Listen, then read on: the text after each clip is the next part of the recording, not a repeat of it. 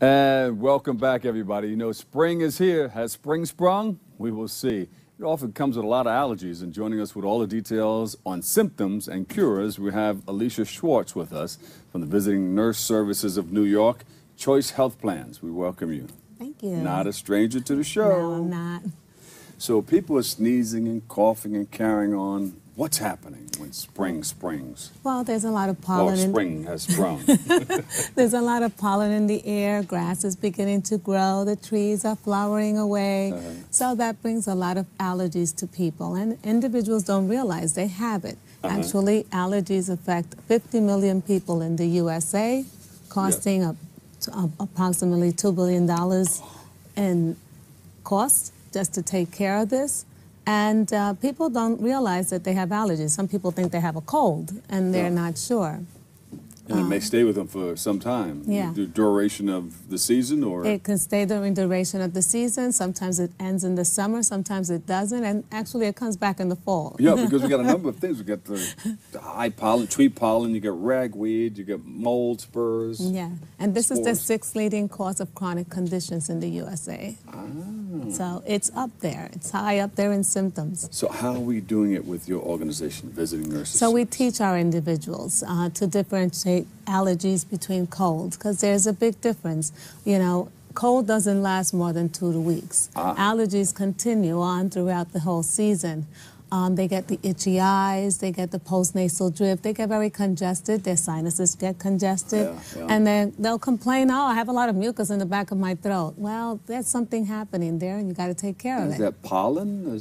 Well, what happens is it's your immune system fighting against normal stuff. So this is our way of our body saying, you know, I don't like this, let me get rid of it, and they start creating some reactions that shouldn't be happening with normal stuff. So what do we do? So normally we have to see the doctor. People try to Yes, the doctor should be involved. Go see the doctor. Yes. Okay. The reason for that is because elderly tend to take medications. They have chronic conditions that can affect allergies, can worsen their conditions. So we want to make sure that they get treated correctly. Some medications of antihistaminic, which we take over the counter, can affect their medications as well. So we don't want that to happen. Yeah, so we have to watch what we're mixing. Yes, exactly. Over the counter with prescribed medication and the foods that you eat and the vitamins and minerals that you take There you go. Exactly. The second thing we want to teach them is how to take care of their homes and how to take care of themselves.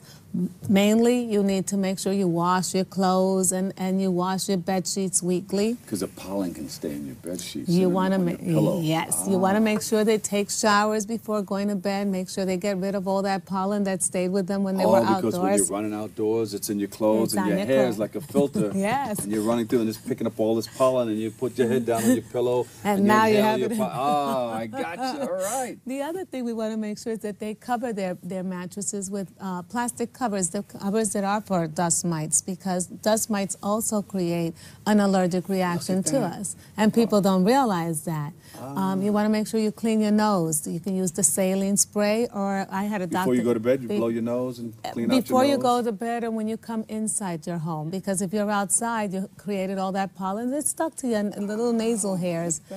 So you use a saline spray. Yes. I had a doctor that used to say, just take a damp cloth and just clean it inside, you know, just to make sure you take that pollen. And that's a good habit to come when you come from outdoors, and it's a good habit to do when you're going to bed as well. Yeah, so clean yourself inside out. Inside out. What about gargling? Gargling is good. It takes care of the mucus as well. So, you know, a little water with a little bit of salt, mix it well and gargle with it. But actually drinking a lot of fluids is great, because that also loosens the mucus out. Yeah, look at that. So wait a minute.